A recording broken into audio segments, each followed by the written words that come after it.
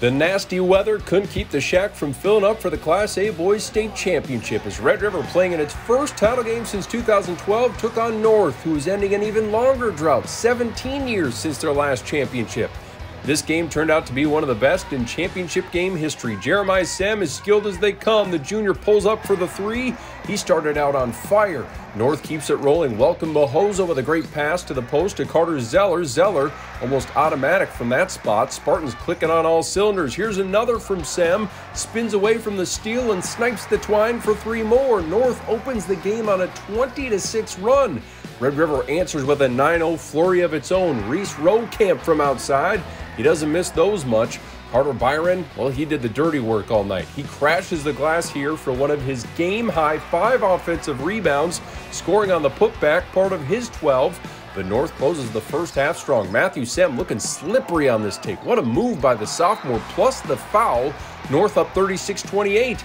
Then it's older brother's turn. Jeremiah drives baseline and rocks the rim. His head coach Travis Hogue among those impressed. Spartans in control to finish the first half, and then here's some icing on the cake.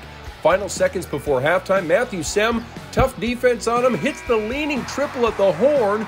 North hits the 50 mark in the first half and takes a 14-point lead into the locker room. But Red River proved all postseason that no lead is safe. The Riders overcame an 18-point deficit in the semis, and here they go again. Rokamp dashing through the lane, scores through contact. Then it's the Riders' other top scorer, Zach Kraft, in transition. Great finish, and the Sparks start to turn into an all-out inferno. Pierce Parks finds Rokamp on the backdoor cut. Perfect execution, and the lead is all of a sudden down to 2 thanks to a 19-5 run. With Jeremiah Sem on the bench in foul trouble in a tie game, the Spartans need someone to step up.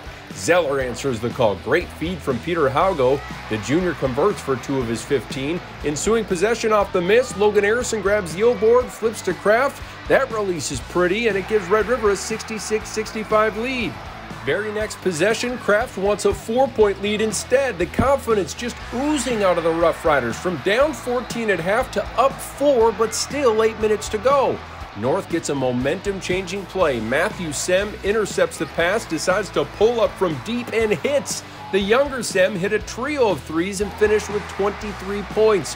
Both teams just exchanging blows here. Pierce Parks was terrific all night. He gives the Rough Riders back the lead with 2 of his 19. The dueling continues. Ethan Welk dishes to Matthew, who's money again from outside. North up 79-73. But Kraft hits his 4th triple of the game to make it a 1-possession ball game again with 3:30 to go. After scoring just 2 points in the first half, Kraft erupts for 21 in the second half. Back the other way, North following the miss. The big man strikes again, Zeller, and the lead is back to 5. But the action continues to move back and forth like a tennis match. Parks taking his man one-on-one. Red River calls timeout, and it's a chance for everyone to catch their breath. Here's where North starts to put it away, though. Jeremiah Sem back in the game, steals the pass, makes the acrobatic finish plus the foul. Fans going crazy. They can taste the victory. Red River running out of gas toward the end of another furious rally. The 3 won't go. Spartans board it. And here comes Matthew Sem to seal the deal for the Kings of the North.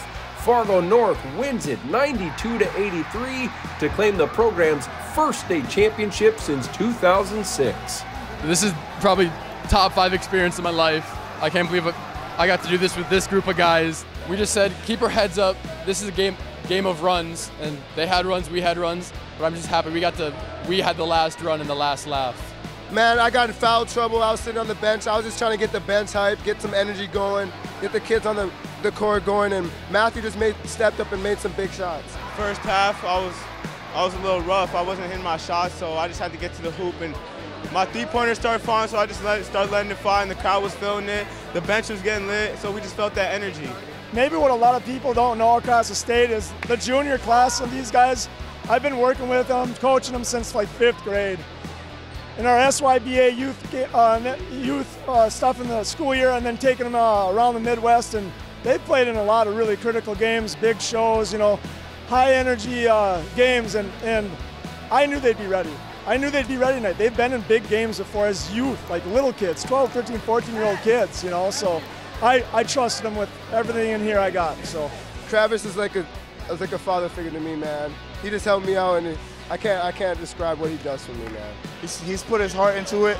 He's put everything into it, and it just means a lot. Always holding me to a high standard, always holding everyone to high standards, and this is why we're here today.